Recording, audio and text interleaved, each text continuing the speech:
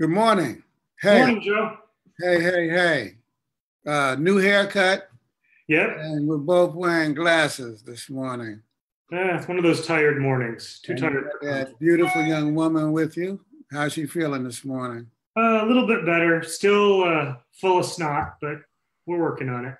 Hey, well, we want to welcome all of our friends and comrades to this week. We're doing it on Thursday today because tomorrow I'm traveling to my home state of Ohio. There is a convention on Sunday in Columbus that we're having of the Ohio organization in preparation for our upcoming national convention, which, by the way, will be streamed live here on Facebook and on YouTube. So, just a quick question on that. For people that might not be familiar with how the party works, what is a state convention? How does it what does it do? What does it do? What's its role? Well, the party is organized in what we call districts and clubs, and normally there's one district per state, but in a couple states, given their size, like Pennsylvania or California, you have two districts, Mm-hmm. You can divide the state in half, Eastern PA and Western PA, with Philly and Pittsburgh centering both. But that's kind of a geographic explanation. Politically, the state conventions bring together the clubs and members in any given area to discuss the work of the National Committee in the preceding period, to assess their own work and to put forward proposals for improving it, Okay. Some of them will elect their leadership for the next 4 years. Sometimes they do it before the convention, sometimes they do it afterward, depending on their circumstances. So the purpose is to assess, reflect, elect. Okay. Assess, reflect, elect. And we're very democratic, by the way, contrary to some people's opinion. We discuss all things out collectively and generally arrive at most decisions by consensus. You were out there in Oregon recently, and then also in Arizona. Yeah. How did they do it there? So there it was very much, well, as you said, open, democratic. Things were put to a vote. There are different ways of choosing of electing delegates. Some districts the leadership will prepare a slate in advance based on comrades' political development, also keeping in mind making sure that the delegates are representative of the multiracial man and women working class. But also in other districts will first kind of poll their members to see who would really like to be a delegate, who's committed to going. Both Arizona and Oregon took that latter method, but in both cases came up with with very solid sets of delegates. There were, especially in the case of Arizona, just a really rich and fruitful discussion about what the party had done in the past year, where it was going, especially around the Green New Deal. How was that going to change the work? It was really good to see. I'd only ever been to the Illinois district convention, so I was in Chicago.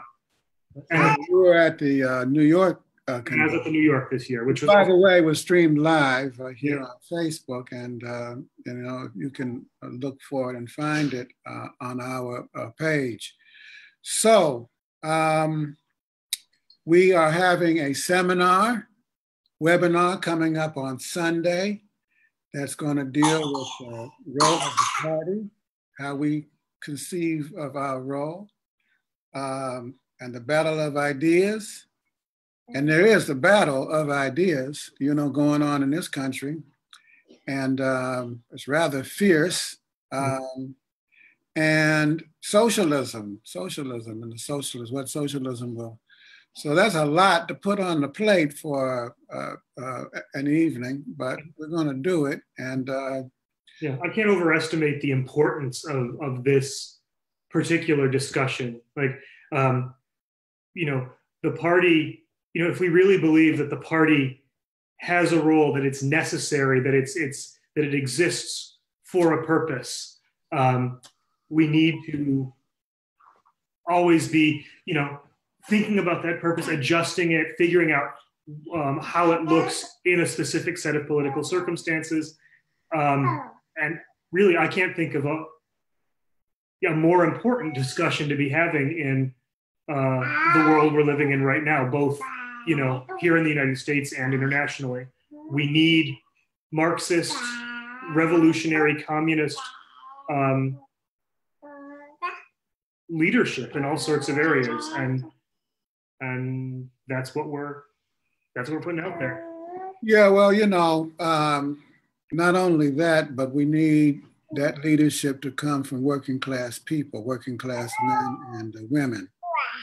And that leadership, to me, in all aspects, political leadership, ideological leadership, intellectual, moral leadership, I'm really interested in that. Can you explain a little bit about, because we don't usually use the term moral in relation to sort of Marxist theory or whatever, but I like the idea. So tell me more about the moral leadership of the working class. What are the values of the working class, or the moral, what's the moral character of it? Well, aren't we fighting for a better world? Aren't you fighting for your daughter, and myself. And yourself. And I'm told, I don't have any children, but I'm told that when people have children, their worldview kind of shifts rather dramatically. And we want a better life, and so in broad strokes, I think that our, moral framework is defined by what that better life would look like, And also by the needs of getting there. When you first said like the moral leadership of the working class, like the working class people, that I grew up with, my family, my town, and I think a lot of other people have the same experience. Like there's a value based on solidarity and collectivity, and understanding that, when somebody in your community is hurting, you pitch in and you figure out how to help them. And that's also, I think, a kind of moral. Yeah, empathy. Yeah. Love. Rather than the kind of sociopathic pursuit of profits that the capitalists. Championing of life, both human, animal, and life on earth, as a kind of a universal value. It means opposition to the death penalty. Yep. Not only now, but in the socialist future, we're not in favor.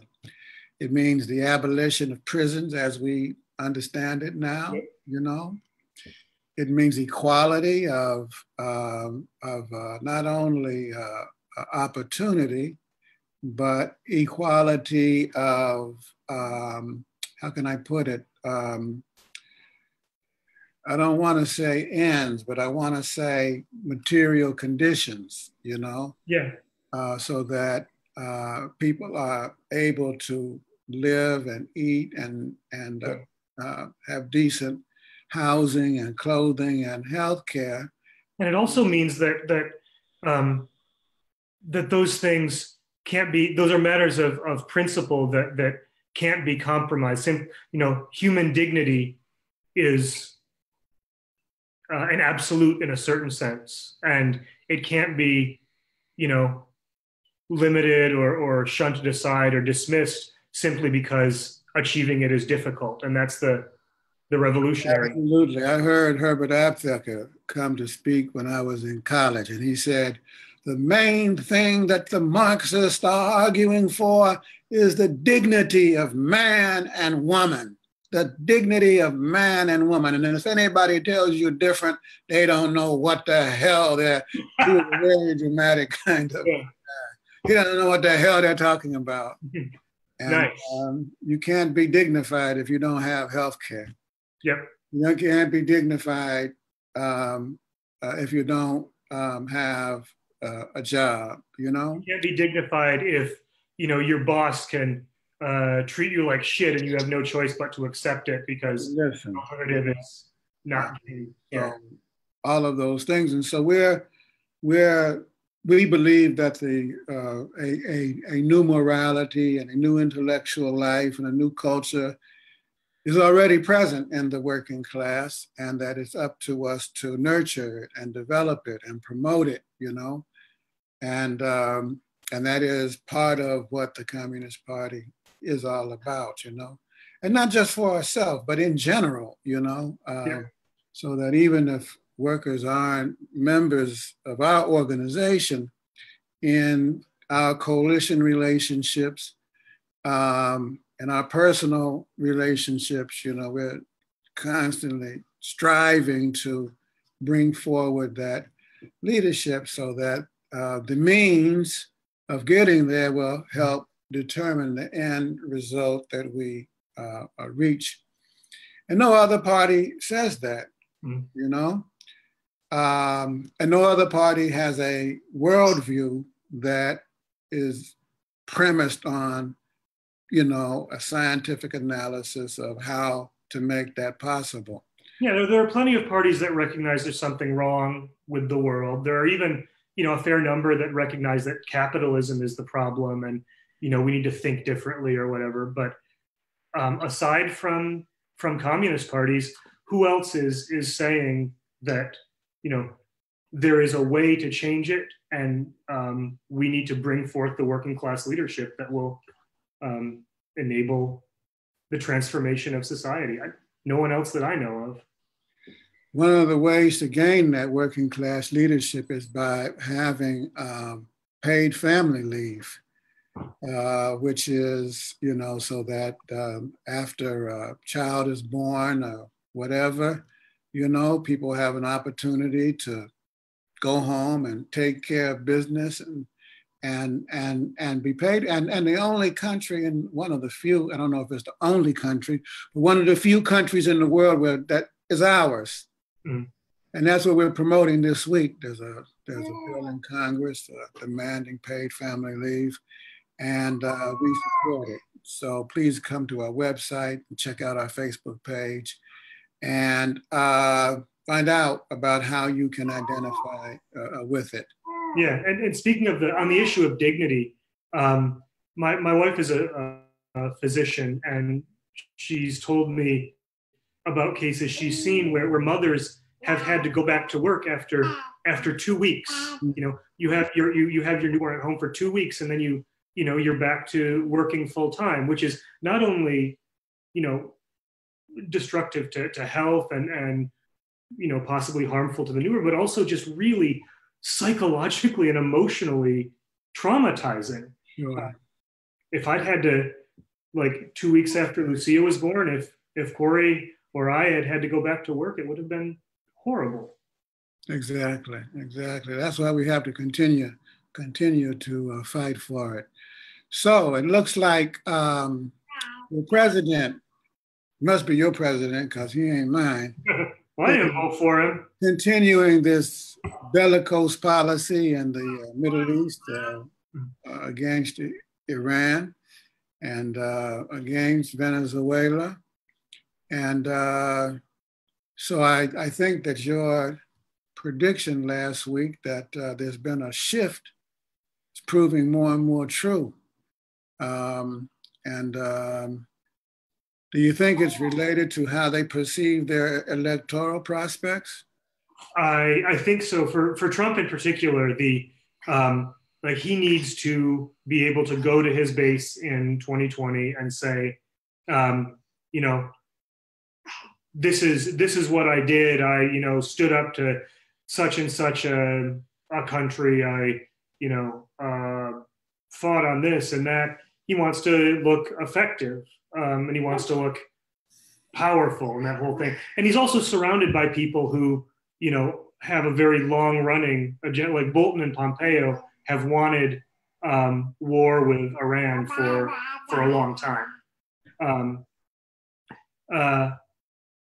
So things are accelerating, and which kind of brings out the need for a communist perspective in the peace movement or in the response to this, because honestly, the Democratic Party, even some of the best sectors of the Democratic Party, are not really that strong on peace and on anti-imperialism. Now, before you go forward and talk about the best sectors, we want to encourage everybody who's watching to have a little watch party. You can go to the bottom of this production and click on I want to watch party, and you can invite your friends to view the show. So we do want to encourage you to do that. But speaking of the best sections of the Democratic Party, it looks like your homeboy Joe Biden is leading the Democratic presidential pack. I think I need a T-shirt that says "Joe Biden is not my homeboy."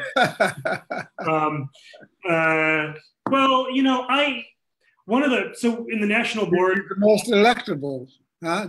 In the national board last night, one of the agenda items was presentations in preparation for the webinar this Sunday, the seminar.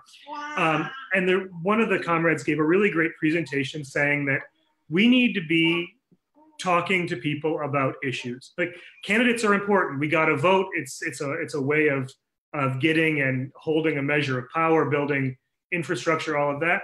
But we're not going to, we don't educate people and mobilize people by saying, who's the best candidate? Who do you want? Who's the most electable? Whatever. Talk to them about issues, and candidates have to come out of that. That's I agree with that approach anyway. I don't know if. Well, but you're sidestepping the question that I asked, which was Biden is leading the pack. Yeah. And it looks like he's the most, at least some people are saying that he's the most electable. And I guess they're identifying with the issues that he is, putting. I don't know what those issues are, but. So electability is a weird thing, though, right? Because if you think about the sort of response to the Clinton campaign in 2016, before, in the primaries it was, and in the primaries it was, she's the most electable, she's the only one that can beat Trump, she's the, and then afterward, it turned out that she was not. She might have been the most electable, but she wasn't electable, certainly. And not at all to discount the fact that there was a huge decades-long sexist campaign against her that poisoned. True. You can't deny that.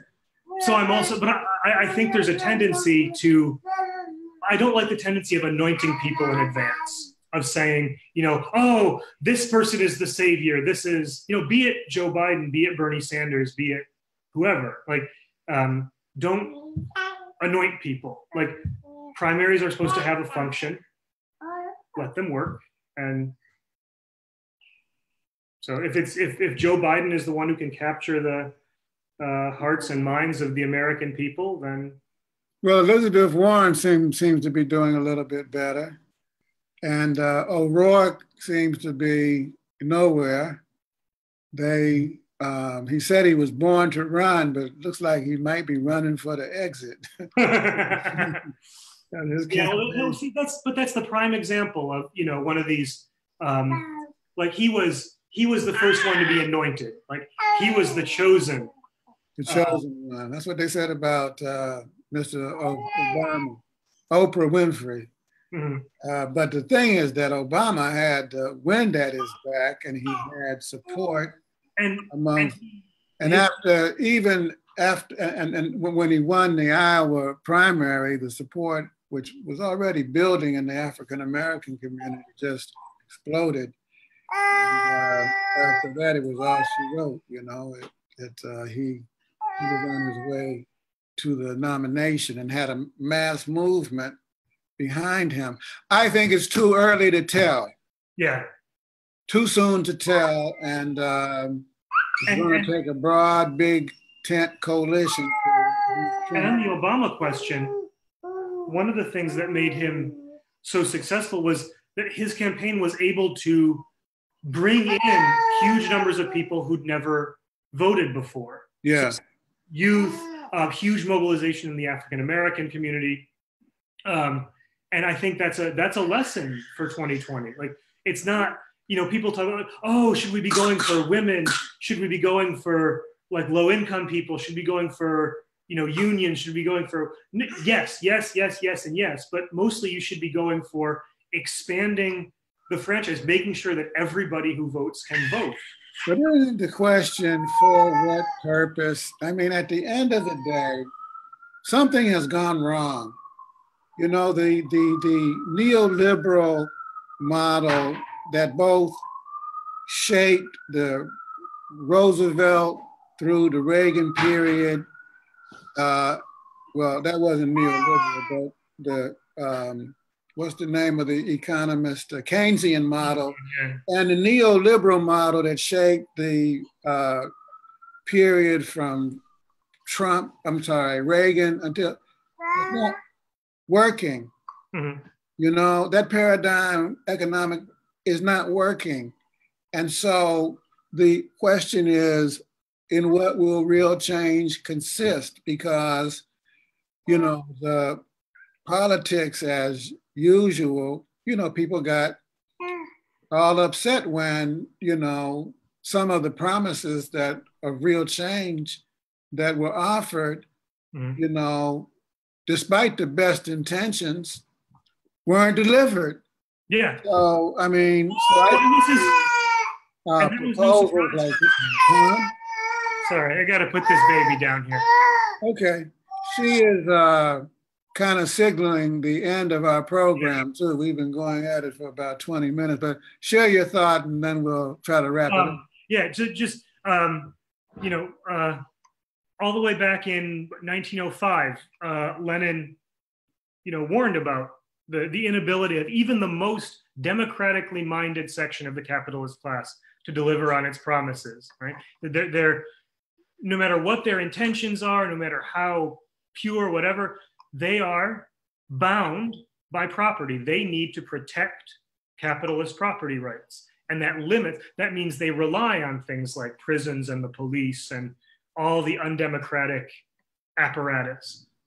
So coming back to kind of where an earlier moment in the discussion, Lenin says only the working class can fight for democracy all the way to the end, past all the inconsistencies. And so maybe the socialist moment and discussions that we're in is actually signaling that if Keynesian has reached its outer limit, and if neoliberalism has reached its outer limit, and if there is an environmental existential crisis, and there is, you know, we need to be for a new model about taking it to the stage, taking it to the socialist stage, as absolutely. It well, we got to defeat Trump to get there. So thank you very much. Have a great week, everybody. We'll see you on Sunday. What time is it? 6 o'clock? 7 o'clock? I believe it's 7 o'clock. We'll send out a notice and we'll put it on Facebook. Check us out. It's going to be a very interesting conversation, and we're going. And Joe's one of the facilitators. We're going to be throwing stones, soft ones. You know, we want to stimulate the conversation. All right. Take care. Take care. Talk to you later. Bye bye.